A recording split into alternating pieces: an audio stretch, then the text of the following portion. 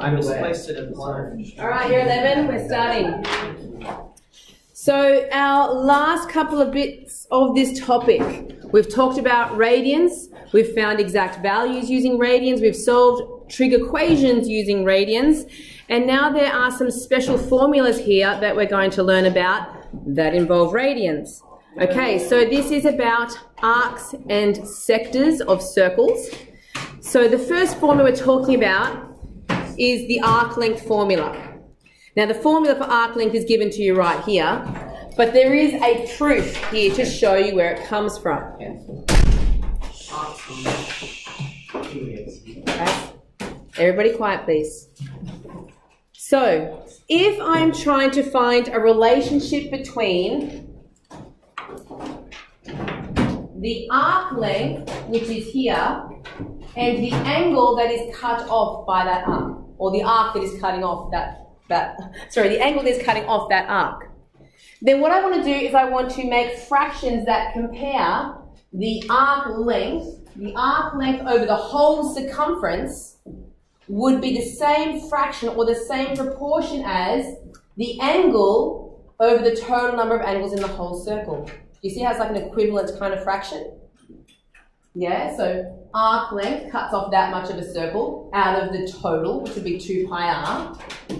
And the theta, which also represents that much of a circle, over the 2 pi radians, that would be the whole way around the circle. Because remember, 360 degrees is 2 pi.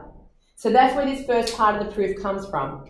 The length over the full circumference, which is 2 pi r, is equal to theta, the angle in my sector, over the total number of degrees in the circle, which is 2 pi.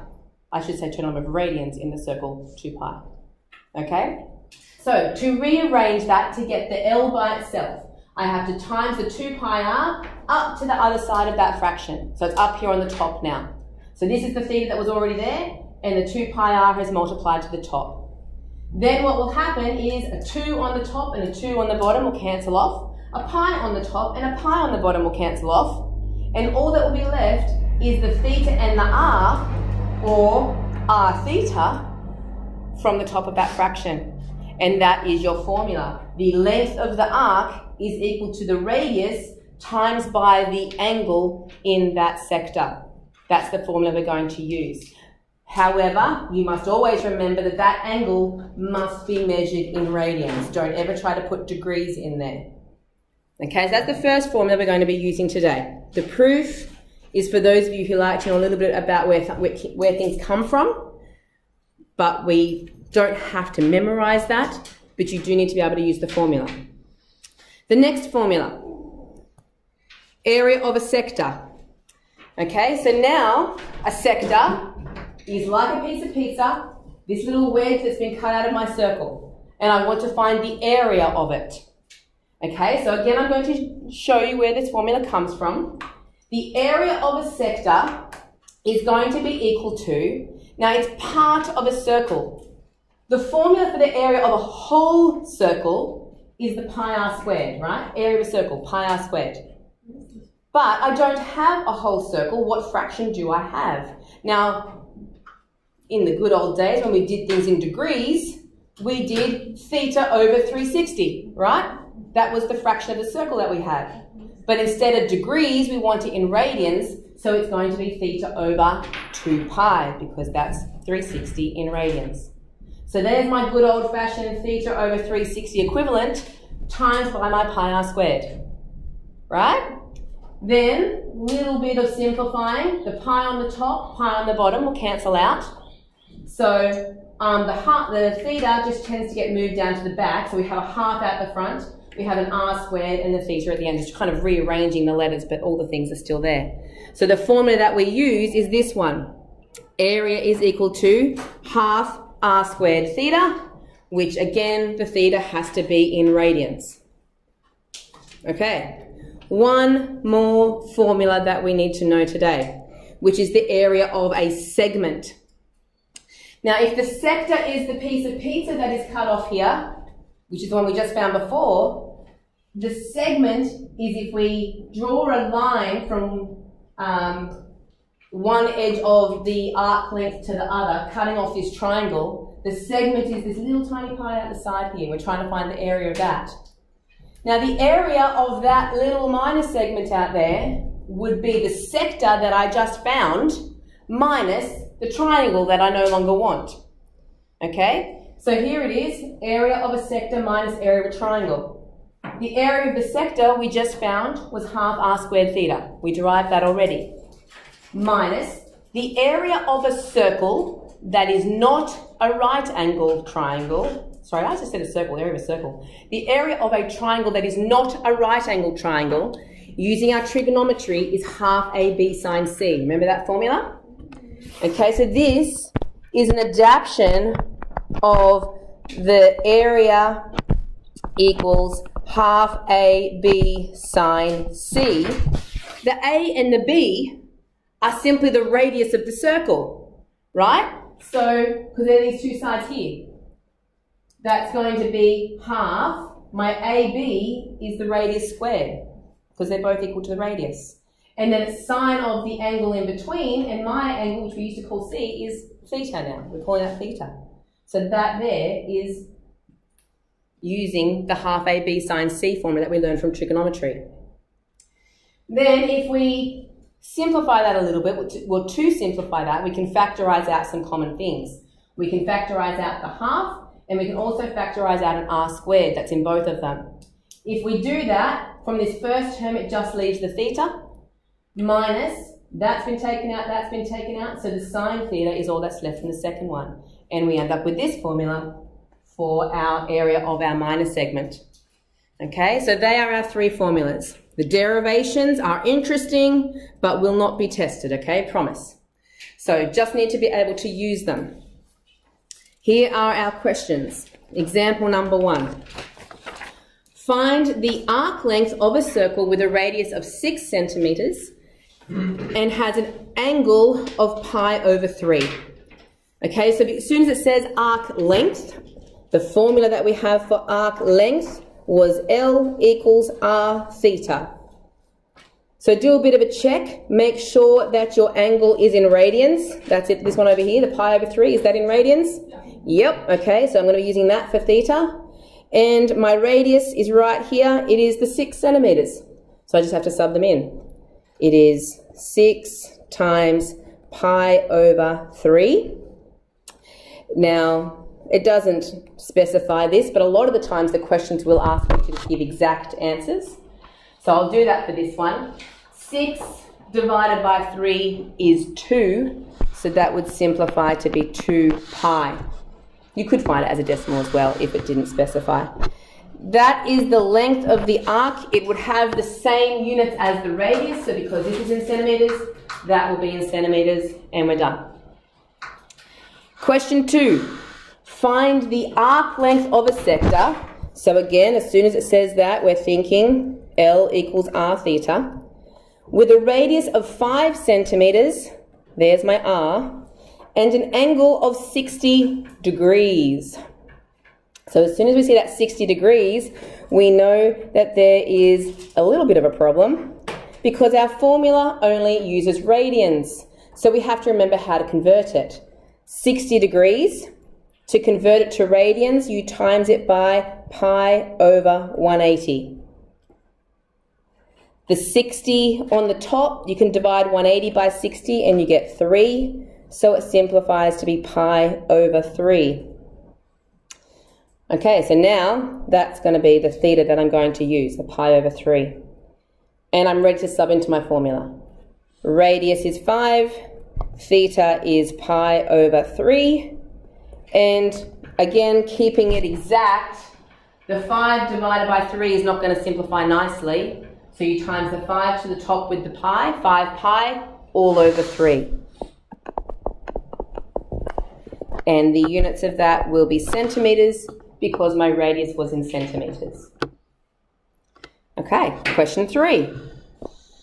Find the exact area and perimeter of a sector of a circle with radius 5 centimeters and an angle subtended of pi over 6. Okay, so The radius is 5, and the angle subtended is in radians, so that is going to be the theta. All right, so the arc length, it does say perimeter, but to do the perimeter of a sector, maybe I'll draw a little diagram over here. To do a perimeter of a sector, you're going to need to know that curve part, aren't you? So I need to know what that arc length is. So L is equal to r theta. My radius is 5. My angle is pi over 6. That makes 5 pi over 6 centimeters. However, to finish it off, I need to also find the full perimeter of that shape, which is going to be the arc length that I just found, which was 5 pi over 6, plus 2 lots of the radius, which is 10. Okay, and again, that will be in centimeters. 5 pi over 6 plus 10 will be the perimeter of that shape. You could get a common denominator and push that together if required. The question did also ask for the area. It asked for both. There was a second part to this question that said to find the area of the sector as well. So the formula for the area of a sector, I'll change colours because it's kind of like starting again. Area is half r squared theta. The radius is still 5, so half 5 squared times the theta, which is pi over 6. Okay, just subbing all the information, but into the area formula now instead. Now to simplify that, on the top of all of those numbers, we have a 1, a 5 squared, and a pi. So the 5 squared becomes 25 pi. And on the bottom of all those fractions, we have 2 times 6, which is 12. And that fraction is not going to simplify any further. That would be centimetres squared because we're now doing area. How are we doing? Ashton? Well, we have these formulas. I think so. We can double check.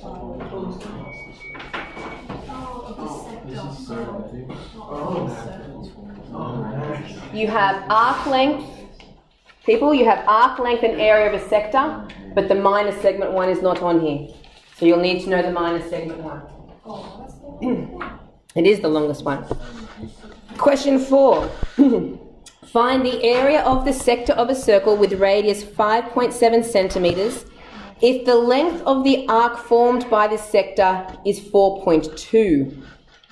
So this is the radius, but this number that I've been given here is my arc length, and I'm asked to find an area. Okay, so I need to use my arc length formula, which is L equals r theta, to try and find out what the angle is, because I know I need the angle for my sector formula. Okay, so that's why it gave me that arc length, so I could work that out. So using that, the L was 4.2, the radius was 5.7 times the theta. Do 4.2 divided by 5.7, and we get theta equals 14 over 19. Best to keep your answers exact if you're going to continue to use that for further calculation. Now that I know my angle, the goal was to find the area of the sector, which is the formula A equals half r squared theta. The radius of the sector is 5.7, so I have to do 5.7 squared, and the theta I found out was 14 over 19.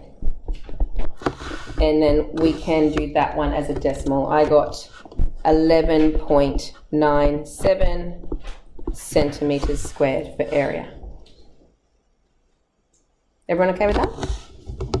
Yeah? Okay. Question 5. Find the area of the minus segment, okay, keyword minus segment, we know that's the big formula, the third one, formed if an angle of pi over 4 is subtended at the centre of a circle of radius 8 centimetres. So this is my theta, it's in radians, which is awesome. This is my radius. My formula for a minus segment is half r squared bracket theta minus sine theta. Now, the thing that makes this question slightly more complicated is that it does say here that we definitely need the exact. No going to decimals here. And yes, there is a trig function in there, which is why this is a little bit more complicated. Okay, so we need to do this exact. Let's sub in what we have. We have half, r is 8, so 8 squared, bracket, theta is pi over 4 minus sine of pi over 4. Okay, we can't type in our calculators, we need it exact. So first of all, 8 squared is 64, and half of 64, that's 32. So we tidy that up a little bit. Pi over 4, let's leave that there. Let's talk about this trig function. Sine of pi over 4, remember we kind of prefer degrees. Do you know what degrees that is? 45. That's the same as sine of 45. From your exact value triangle, what is sine 45? 1. Nope. More, well, unless there's more to that. 1 over root 2. So it's 32 bracket pi over 4 minus 1 over root 2. Okay? Okay, working, we're getting there. So now, let's expand that out, because 32 pi over 4, we do 32 divided by 4, which is 8. That will simply become 8 pi for the first to expand it out. Timesing the 32 by the minus 1 over root 2 would be minus 32 over root 2. Now, yes, that is the answer, but there's probably a slight problem with that answer. What is it? Within the fraction, irrational. Irrational denominator, yeah.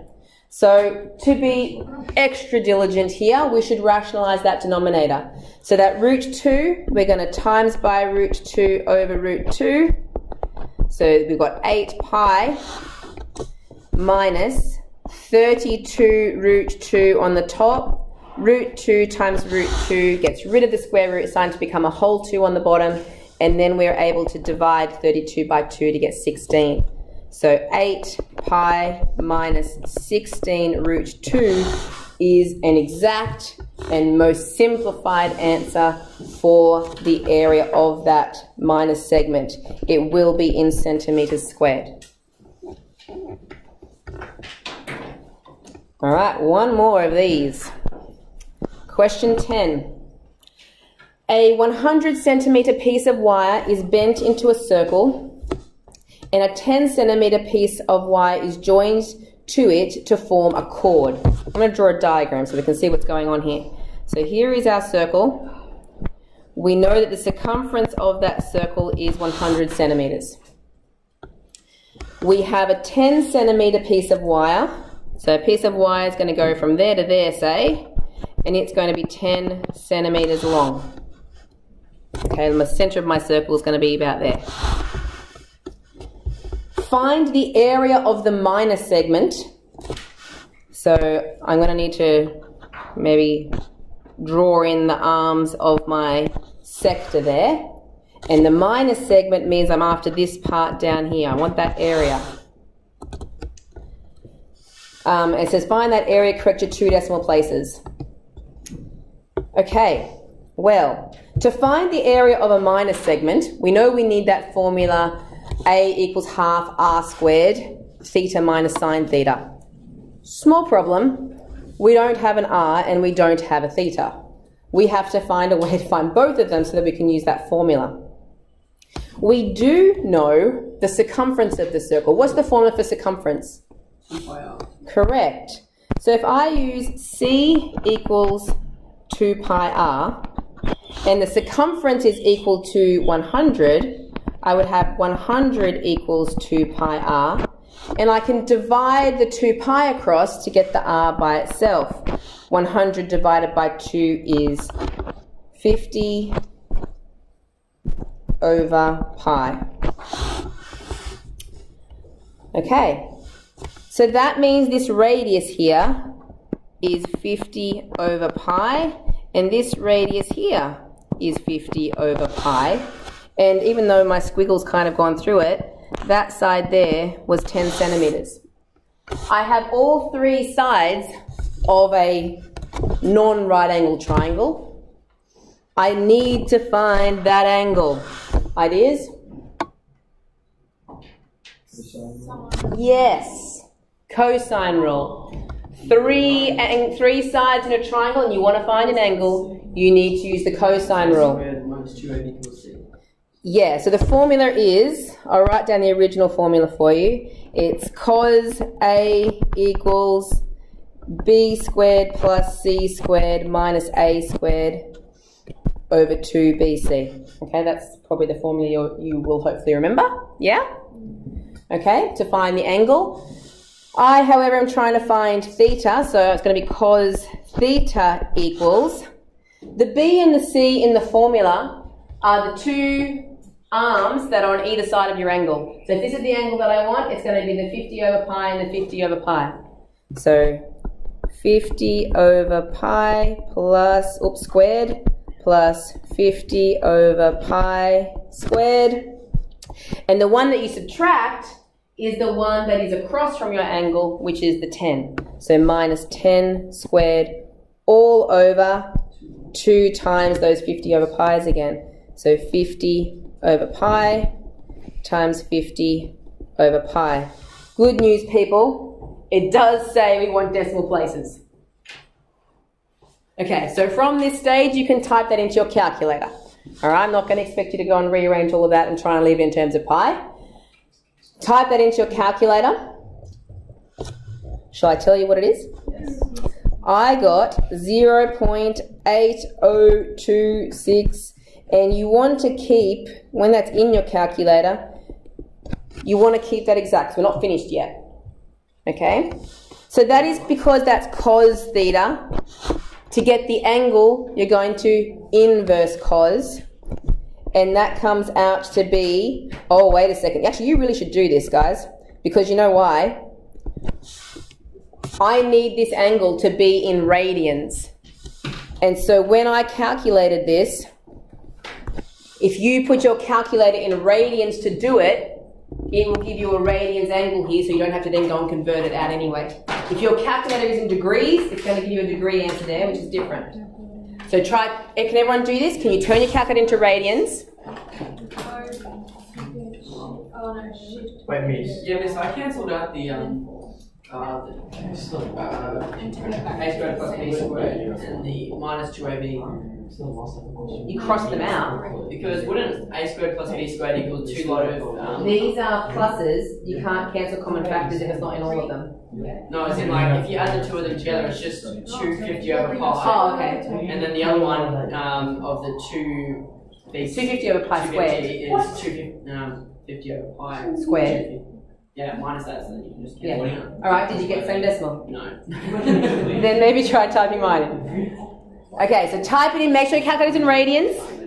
Type all this big messy fraction in. Do you get that decimal? Yeah. Excellent. So with your calculator in radians, if you press inverse cos of that answer, you will hopefully get that decimal. Yes, okay, it's small because it's radians, okay, remember 1 radian is almost 60 degrees, okay, so it's still like a 30-something degree angle there, but radians are small, like when it comes to decimals like that, okay, so we then can use that to finally find our area of our minus segment. Keep that number in your calculator, don't delete it. Our minus segment formula is half r squared theta minus sine theta. So we finally know the radius, which is 50 over pi, and we have to square that. So that's my half r squared. Then the formula says theta, which is 0.6391 minus sine of the 0.6391. Have a go typing that in.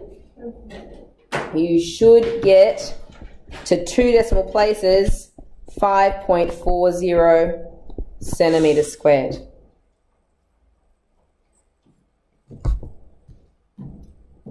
Yeah? Good. Okay, so the formulas themselves, I hope, are fairly straightforward. Just some of the questions will require you to work out a few things before you're able to use them. And that can be the challenging part. So that's the end of that section, which is 11I. But remember that we also had to talk about 11J today. Now this shouldn't take long. This is a little exercise kind of on the end here. It's talking about our trig graphs again. Now we did these in trigonometry, so hopefully these graphs look familiar. The only difference is that they're in radians. So normally the sine graph, we go to 360 degrees, which would be there, where the 2 pi is. And the pi would be the 180. Pi over 2 is the 90. And the 3 pi over 2 is the 270 degrees. See that sine curve that we're familiar with? Okay, so there it is. It's just using radians on your axes instead of degrees. Okay, so that's all the other ones are there as well. So the cos curve, guys, not finished. Ben, the cos curve starts from 1 and does a full rotation by 360 degrees, which is 2 pi. Our tan curve, which has the asymptotes, the first one is at 90 degrees, and then another 180 degrees after that, which is 270, and it does that lovely little wiggle pattern for the tan curve. Do you remember the graphs of cosec, sec, and cot? No. Now, to get them, that's always fun to get them. Do you remember, like, cosec is 1 over sine. You do remember that part, right? Yeah? So if I take my sine graph, everywhere where there is a 0 turns into an asymptote. So there's an asymptote at minus 2 pi there. There's an asymptote.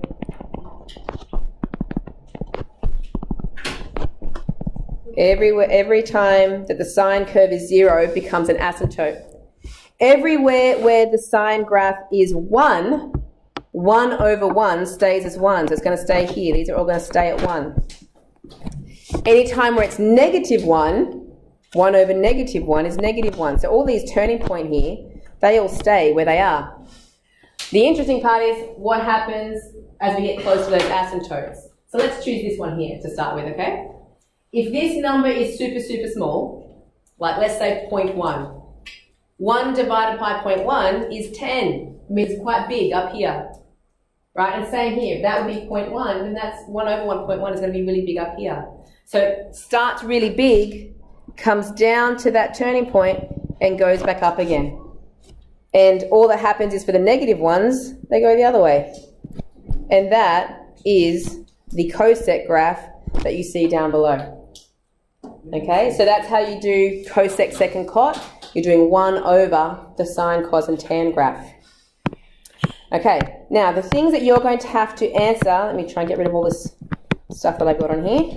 The things that you're going to have to answer about these graphs in your exercise are things like, what kind of function is y equals sine x? Is it 1 to 1? Is it 1 to many? Is it many to 1? Or is it many to many?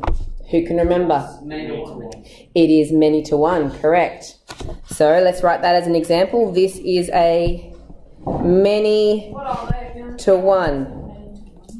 The first word is always referring to the x-axis. The second word is always referring to the y-axis. So there is many x values that produce the same y value. Okay, what many to 1 means. Okay? Coincidentally, what do you think the cos graph is? What do you think the tan graph is? What do you think the cosec graph is? They are actually all 6 of your trig graphs are many to 1. So that's interesting. Okay, what about words like this? What is the period of the sine x graph? What does the word period mean? No, we're not doing English. Always. Yes, full rotation of the curve.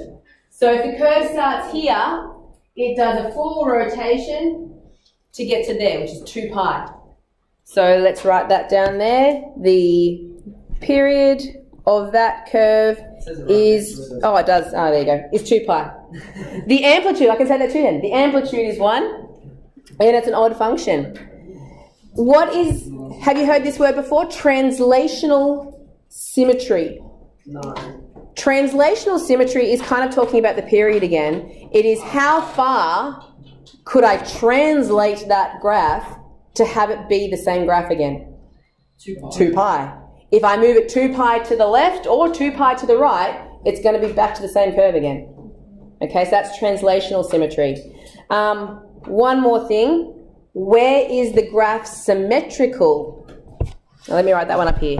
Where is the sine graph there? Symmetrical. What did you say, Ron? 90 degrees, excellent. So at 90 degrees, symmetrical means I can fold that graph in half over the y-axis, like over the y values here.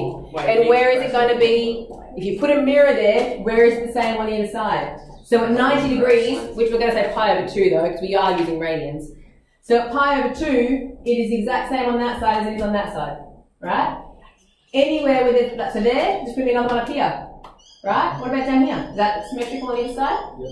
So there's lots of them. There's pi over 2, there's 3 pi over 2, and there's 5 pi over 2, and all the negative ones. Negative pi over 2, negative 3 pi over 2, and negative 5 pi over 2. So they're just the ones that are shown on that graph. But yes, it would be infinite intervals of pi.